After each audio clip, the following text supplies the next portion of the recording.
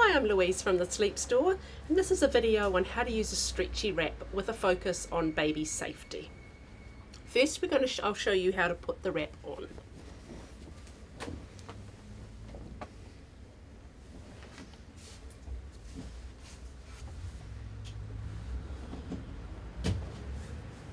The important thing for safety with using a stretchy wrap is to make sure that the wrap is snug.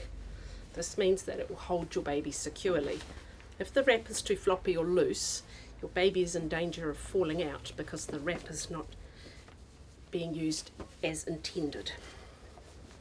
So at this point here, make sure that the wrap pass is snug. Make sure that these two passes here are also snug. So you can pull down here if you want to tighten it. Check that this is still snug.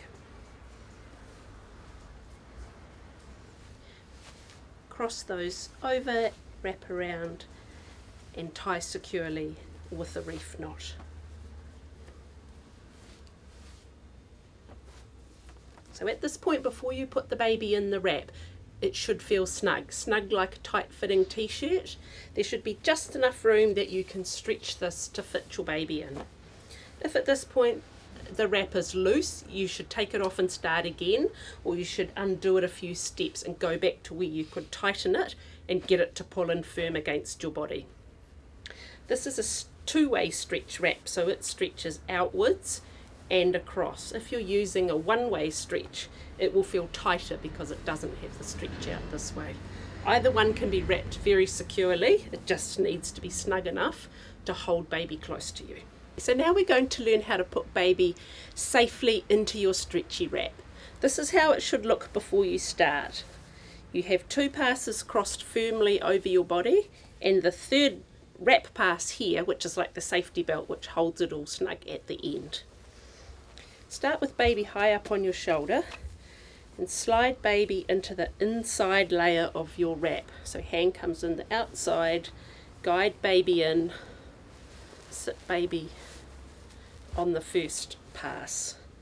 Do the same on the other side. Baby's leg comes in.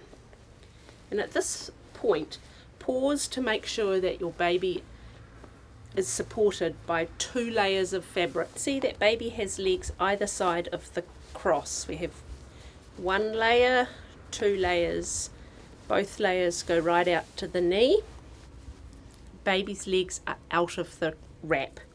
This is a safety feature, that baby's legs are out rather than tucked up in the fetal position. This will stop baby slipping out the side of the carrier, and it also means that you're not going to get pressure on baby's feet. This reflex can make babies push up and again contribute to a potential fall risk from babies coming out the top of the carrier. A stretchy wrap works by the three layers being right across your baby. So there's the two layers, and then here's the third layer.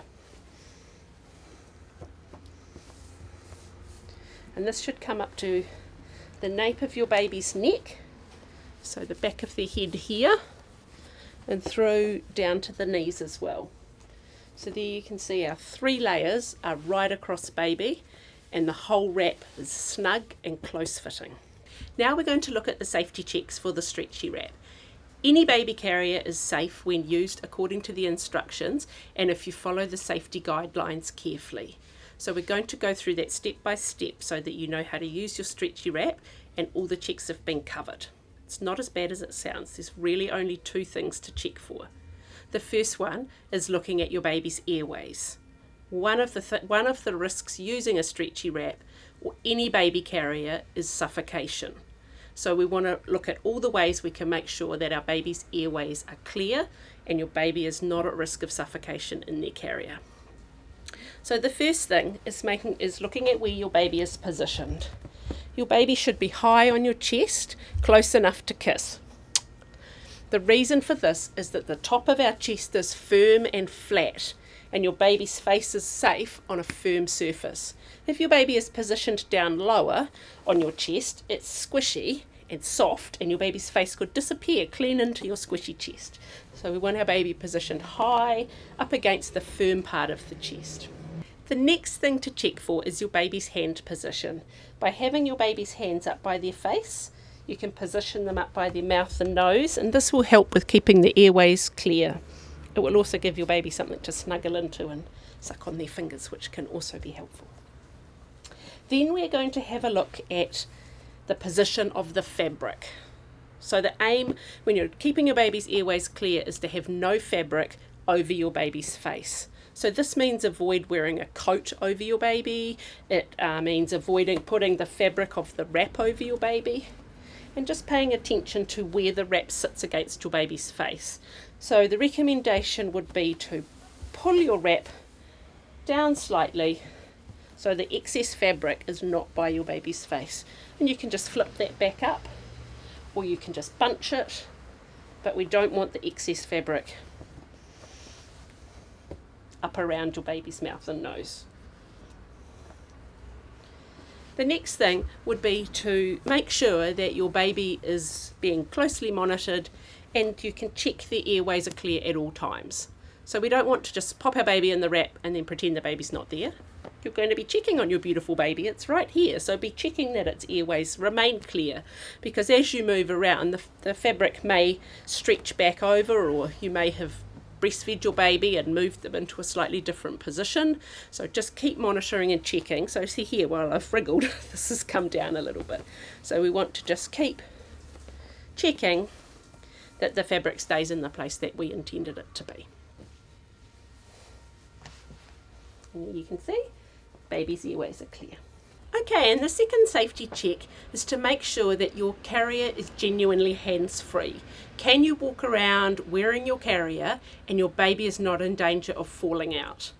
All baby carriers have a risk of baby falling if the carrier is not used correctly. We're going to check that your baby is truly hands-free and you can walk about and get on with your day, and baby will stay safe and secure right here. So the first thing with making sure your carrier is hands-free is that you tie it correctly. Follow the instructions carefully. Don't take any shortcuts. Don't assume you've got it right. Follow the instructions step by step.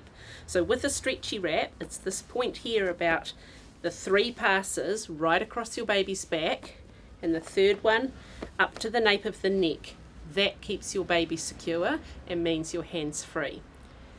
In comparison, if these wraps, if we had taken a shortcut here, and this pass here only came up halfway, you can see the difference. This is not hands-free.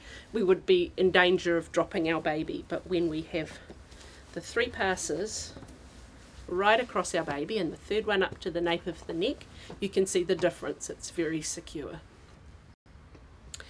The second thing to avoid the risk of your baby falling is to look at what activity you're using your carrier for.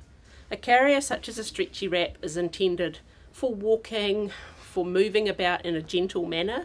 You can use it at home for doing, just general household activities. You could use it for a walk around the block, use it when you're out at the shops and so on. It's not designed for running, jumping, gymnastics, mountain climbing, bike riding, and bending over. So it's really important to stress that there is a fall hazard with using a carrier if you don't tie it correctly or if you use it inappropriately. So around the house in your normal day-to-day activity, the biggest hazard is you bending over. So if you do need to bend over, which is going to be common if you have another child or if you're doing things around the house, you must take your hand and hold your baby securely with one hand before you move, so baby is safe. So in comparison, if I bent like that without holding it, you can see that your baby's head is no longer supported. And if the wrap was also tied incorrectly, and I did that, oh, baby's doing some rather unsafe gymnastics. So it's really important to follow both of those guidelines. First, we need to tie the wrap safe and secure, and we need to use the wrap for gentle day-to-day activities, supporting our baby if we do need to bend and pick something up. Your carrier will always have instructions that come with it. Most carriers now have a label sewn inside which will cover the suffocation risk and the fall risk, and that will give you some more information about what activities you can and can't do with your carrier. And now we recommend you follow the next few points to do all your safety checks with your stretchy wrap. And once you get to the end of that, if you're still not sure if you're using it safely and correctly, you're very welcome to contact us for us to have a look at how you're wearing your wrap. You can send us a photo by email, you can post it on our social media, and we'd be happy to come back to you with some tips. You can also visit your local Babywearing group to have some hands-on help from trained peer supporters, or you could make an appointment with a local Babywearing consultant. Thanks for watching.